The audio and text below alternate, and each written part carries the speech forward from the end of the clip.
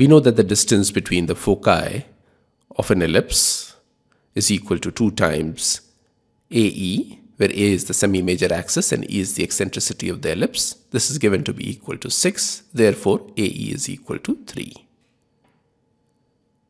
Let's also denote the minor axis of the ellipse by 2b. This is given to be equal to 8. Therefore, the semi-minor axis B is equal to 4. Now, the eccentricity E of an ellipse is given by the equation b square is equal to a square times 1 minus e square, which is equal to a square minus a square e square. Substituting the value of b and ae obtained above, we get 16 is equal to a square minus 9, or a square is equal to 25, which implies that the length of the semi-major axis a is equal to 5. Now we have obtained earlier that AE is equal to 3.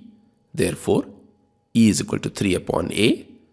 And since A is equal to 5, we get the value of E as equal to 3 upon 5.